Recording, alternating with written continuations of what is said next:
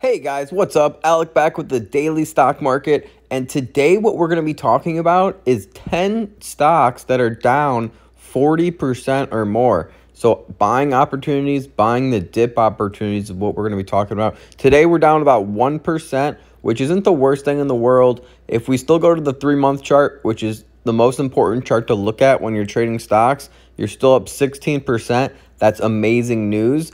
Most people don't even get 16% in the entire year. So we're on track. We're still doing good. Don't lose sight of your goals. Remember, about 20 to 30% per year is the benchmark goal that we're going for. So if you have a past 3 months looking good, past 6 months looking good, that's what's important. Don't really look at the last week, the last day. That's too short of a mindset to have. So with that being said, here's some long-term buying opportunities. If you're a long-term investor, buying the dip is one of the most important and powerful things you can do in the stock market. So let's go over some of my favorite stocks that are down significantly. All right, looks like the stock market is bouncing back a little bit right here. When I was planning to film this video, it was down 8%. BNGO is the first one at $6 a share. And if you look at the last week, they're down 18%. And the last month, they're down 35%. But from their all-time high, if we actually look at that, they're down 61%. And in my opinion, BNGO is a great long-term holding stock. They're in the genomic sector, and they actually have a huge edge on the competition. So this is not just a pump and dump. I think BNGO is going to be here to stay. But if you are going to be holding them, you're going to want to at least be holding them for about 6 to 12 months to see it go back to $12 to $14 per share. Now, we are going to go rapid fire on these stocks because we have a lot of stocks to talk about. I want to cover at least 10. I think we're actually going to be doing 11 on this list. And these are all great buying opportunities. As you can see, SKLZ down 12% in the last week. I did a full coverage on them in one of my other videos. Kathy Woods is continuing to buy skills. The fundamentals seem good as ever. And the last month, they're down 48%. Right? So that's a huge sell-off. And from their all-time high, they're down 65%. So that's a huge come up. If they even get back to $30 a share, that's a 100% gain. And remember, they were all the way up to $43 a share at one point. So this is a company I think can get back to new all-time highs, especially if you're holding for 1 to 2 years. This is going to be a longer term hold. We also did a full video on this one, so we won't go too much in detail if you want to watch that video. But the best place to buy, if this one can go as low as $12 to $13 a share, even $14 a share, you might want to wait for it to. So you can see if it does go that low before buying in. But overall, I think this is a great long-term hold. Now, the next one on the list is another one that Kathy Wood loves to invest in. On the day, it's not really down at all. And the week, it's actually up. But in the last month, it's down 5%. In the last 3 months, it's down 37%. And the last year from its all-time high, which was in January, it's down 40%.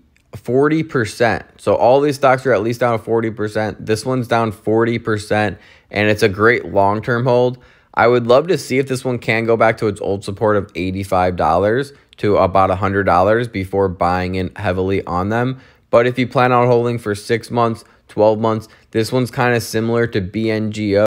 They are into that genome splicing and editing, so that's obviously going to be a huge factor and a huge sector in the future. Kathy Wood actually said in the next 5 years, the genomic sector can actually outpace the EV sector, and that's coming from Kathy Woods. And you don't have to buy every single stock on this list. That's not what it's for, but maybe 1 or 2 or 3 or 4 of these stocks on this list that I talk about, you've been considering buying for a while. So it's always good to pick your top 3 to 5 from a big list of 10 or 15 like we're doing today. So with that being said, our next one up is RIOT, Riot Blockchain. It's going to be following Bitcoin and crypto. Down 10% today, and it was down 10% yesterday, so that's about 20% in the last 2 days. But in the last month, it's down 28%, and the last 3 months, it's actually up 74%. But from its all-time high, I think it's down, what is that, 41% from its all-time high. So I think this one, Riot, can easily get back to a new all-time high, especially if Bitcoin continues to rally up to 70K, 75K, 80K. Riot is definitely one that you can see about a 50 to 80% gain or more from, maybe even 100% gain from Riot if cryptocurrency and Bitcoin continues to rally and Bitcoin goes to 75K, which is a very high possibility. All right, after that, we have ticker symbol ZM, Zoom, and everyone knows them. This was one of the biggest beneficiaries from the pandemic, and if we go to their all-time high, they're actually down 42% from our all-time high. So Zoom's a great stock to be in for the long term. They are implementing new strategies. If you are interested in Zoom, you might want to pause the video and read this full summary, but we'll kind of go over it first. Zoom wrapped up a phenomenal 2021, the best they've ever seen. Blah, blah, blah. Zoom is projected to grow another 42% in 2022. Wow. So it's expected to grow 42% in 2022, which is really, really good news for a long-term investor. And you'll actually see the core drivers are Zoom video conferencing will still be needed when the office is open, and Zoom phones will add a considerable amount of new revenue. So I think this is a great long-term investment, and this list really is more of long-term investments. All these are going to be good if you want to be holding for 6 to 12 months or even longer. But the list we talked about yesterday, if you missed that video, are going to be safer stocks to invest in. This is going to be more of like the growth path, and it's going to be more of the riskier investments, but they can pay off a lot more than the list we talked about yesterday. You know, if you had $1,000 and invested into the list yesterday that we talked about on the last video, yeah, it's going to be more safer. But if you have $1,000 and invest in these stocks we're talking about today, it might be a little bit more riskier, but it can grow a lot more rapidly, a lot more quicker also. So if you're into taking risks, but still a long-term investor, then this one's going to be the video for you. All right, so the next one on the list is CCIV, Churchill Capital, down 5.8% just today. Wow, look at that. The market's getting obliterated the last 2 days, which was, what was that, Wednesday and Thursday. We've been getting absolutely killed in the market. Churchill Capital down 10% in the week and 25% in the month. From its all-time high, which was a lot of hype, 62%. I think Churchill Capital can, and we got to stop calling them Churchill Capital. We got to start calling them Lucid Motors, and I really want that ticker symbol to switch and get that Churchill Capital out of here, because it's about time that Lucid Motors takes over. This is an American EV company. They have a bright future ahead of them, especially if you hold for at least 2 years on this one. This one's going to be super long-term because they just delayed production, which actually pushed the price down after they continued to delay production 6 months longer than they were expected. Now, after that, we have ChargePoint on the list, and they were down a whopping 5.2% earlier today. And the last week, they're getting killed, down 18% in the last week, and the last month, 15%. But the last 3 months, 47% on a big, nice company like ChargePoint. This is one of the better ones on the list for long term, especially at the price point it's at.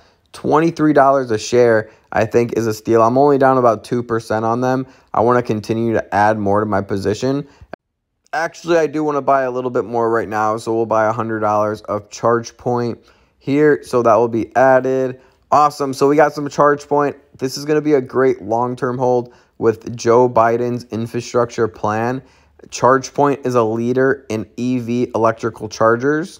So if you're bullish on the infrastructure plan, if you're bullish on EVs, this definitely is going to be the stock for you. And you definitely want to be holding this one for at least 1 to 2 years.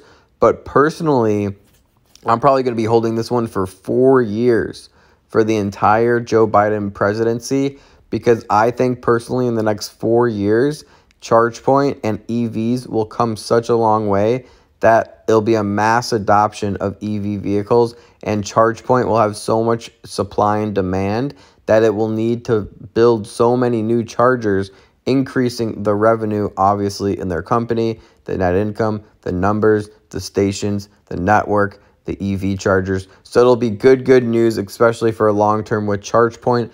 I'm loading up on this one. Anything under $25, even anything under $30 for long term, I think is a good price point. But under $25 is a steal for me for long term. So don't be coming back tomorrow or next week or next month and being like, ChargePoint went down a little bit more. Now I'm down 10%. Remember, these are long-term positions. Same with any stock on this list. You can't come back a week or a month later and complain that it's down. You have to have a long-term mindset with any of these stocks. And if you're currently in any of these stocks and you're down, you shouldn't have got into them in the first place if you didn't plan on holding for long-term, because these are all long-term stocks and have great buying opportunities with this dip going on. Okay, so the next one on the list, CGC, Canopy Growth, and this is an MJ stock. As we know, down 20% in the last month, 15% in the last 3 months from an all-time high. They're down 47%. So if you're bullish on the MJ sector, it's becoming legal in a lot more states. New York just adopted it. So I think it's here to grow. And with Joe Biden as presidency again, that's one sector that he wants to push and continuing to legalize is the MJ sector, right? So this is a good one for another to hold for at least 1 to 2 years, but I'll be holding for at least 4 years, just like ChargePoint, for the entire Joe Biden presidency, because I think in 2 years, 4 years from now, we're going to see all 50 states completely okay with it. And not only 50 states on a state level, we're going to see it at a federal level, right? So that's the key. Just like how Canada has it legal at a federal level, I think the U.S. is going to be moving in that direction, and Joe Biden is going to make it legal on a federal level. And once that happens, I think it'll bring a lot of hype to this MJ sector, and CGC being one of the leaders in the sector. And just to let you guys know too, the MJ sector, the EV sector, they've been having a rough time in the last few months, and this is the time to buy the dip into the EV sector and the MJ sector. So not the whole stock market is taking a dip. Like big tech is doing just fine. Big tech actually had their dip, if you guys remember, like 2, 3, 4 weeks ago or something like that. So now the EV sector and the renewable energy sector and the MJ sector is taking a dip, which is a great long-term sectors for Joe Biden's presidency. These are some stocks that are very bullish under a Joe Biden presidency. Now, the next one on the list, Fastly, is a good swing trade. So I think that this is one of the better swing trades on the list that you can get away with not holding for long term. You can probably hold this one for like 3 or 4 months, probably under 6 months, and still get away with a great swing trade. So you can see it's been consolidating here for the last few months since the beginning of March. It's been consolidating. And this one is really good, maybe a good option also. So you might even want to consider doing an option on this one, right? Obviously, the risk is there. The risk is very heavy with an option, so I'm going to be swing trading it. And let's see, we're up 6%, so we have $1,300. We definitely believe in this swing trade. As you can see, it's been following this pattern since June. Support 1, 2, 3, 4, 5, 6. It's hit the support about 6 times in the last year, and the resistance is clear too. It's about 100 all the way up to 120. So 1, 2, 3, 4, 5, 6. It's hit that resistance 6 times. So Fastly is down from its all-time high, or even a recent all-time high. It's down, 41%. I think that this one can easily be a easy 30-50% gain or more on a swing trade. This is going to be a longer term swing trade, but I think there is potential to make some money on this one in the not, I shouldn't say short term, but in the midterm. There's definitely a midterm swing trade potential. So this is one to have on the list if you're looking at a swing trade. WKHS, all right, Workhorse, $11 a share. Wow, I never thought I would see a Workhorse at $11 a share. That's actually pretty depressing. Down 11% in the last month, 29% in the last month, excuse me, 52% in the last 3 months, and that's basically from their all-time high. They're killed, down 71% from their all-time high of $41. So what happened? You guys probably know they missed the contract. They did not get the contract that they were supposed to be getting with USPS. This was a multi-billion dollar contract and would have had exploded the stock. And everyone was basically banking on that they were going to be getting the contract. It was priced in. Personally, I'm going to be holding Workhorse. I don't think it'll go much lower than 11. You know, even though the last support was at $16 and it broke that support by a lot, it's just continuing down and down and down, which is really, really not a good sign at all. You know, it can easily go as low as $9, $4 a share. I don't know if it will. The only thing that, in my opinion, that can save Workhorse is if they start putting up numbers. You know, they need numbers, they need revenue, they need income, they need a contract, they need anything for positive momentum at their company. And the last one is NIO. All right, guys, it's on the list. It's down 40%, 43% in the last 3 months, which is absolutely insane for a huge stock like NIO to be down 43%. This is a great buying opportunity on many levels. It's a good swing trade, and it's a good long-term hold. This is a good long-term hold because obviously they are the biggest EV manufacturing in China. China is the biggest EV market in the world, which gives them a huge, huge market share in the future. Now, right now, Tesla is dominating China numbers in EVs, but China's not going to let that fly for much longer. They're already starting to ban them, the Teslas, for like military personnel or anything like that, which is a red flag. NIO is a great, great, great long-term hold. They're growing production. They're growing deliveries. They're growing revenue. They're growing everything right now. And for you to be getting them at $35 a share, I think is an absolute steal if you plan on holding for 1 to 2 years. This one will easily go back to new all-time highs. It's definitely worth a lot more than $35 a share. I'll tell you, even in the next 3 to 6 months, I think it can easily get back to $55 a share. So don't be sleeping on NIO. The whole EV industry is down right now, and this is your time to buy the dip on all of these companies. You can actually see a hard support right here is $38, $35, and right now it's at that $35. It's at that support. So it hasn't broke that support yet, but if it goes much lower, even about 10 cents lower, it can easily break that support and head to lower territories. I would love to see NIO at $30 a share, $25 a share. I'll be buying a lot more because I definitely believe in this company long term. I mean, if you realistically think about the future in the next 1 to 2 to even 3 to 5 years, do you really think that Tesla is going to be dominating China? China has so many regulations and restrictions in their government that they're not going to give that huge, huge market share, billions and billions, if not trillions of dollars, to America, you know, one of their biggest competitors. They're not going to let that fly. China has such a big EV market. So just keep that in mind that NIO has a great future. They're a long-term hold.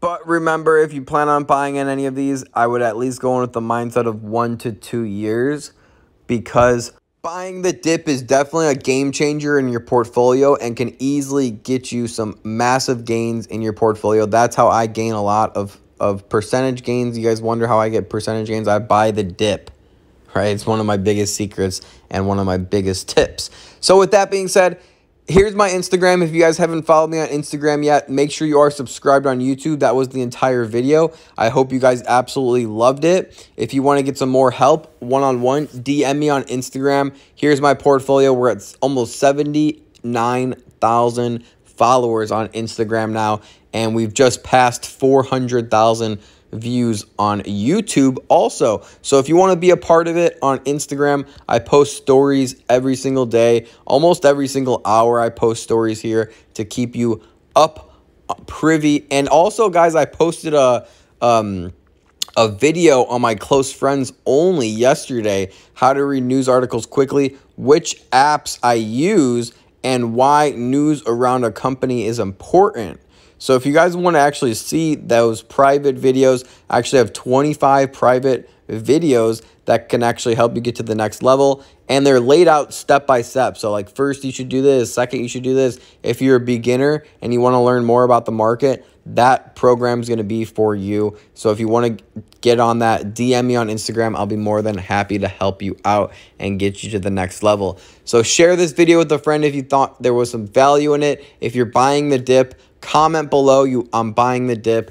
Hope you guys enjoyed this video. I'll see you in the next video. And remember, don't time the market, buy the market. Peace.